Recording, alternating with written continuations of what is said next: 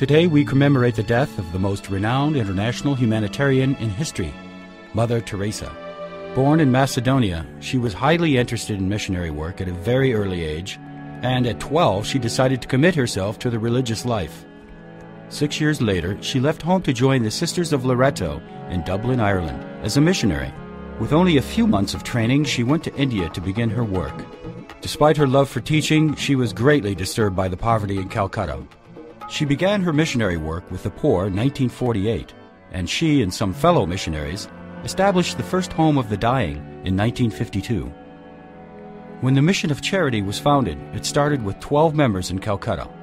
But before Mother Teresa's death, she had 517 missions in more than 100 countries, and over 1 million co-workers assist today. Mother Teresa was rewarded greatly and received a great deal of recognition for her work, including the Nobel Peace Prize, the Pope John XXIII Peace Prize, and the Presidential Medal of Freedom. The world mourned her death on this day in 1997, and upon her death she was beatified by Pope John Paul II and given the title Blessed Teresa of Calcutta.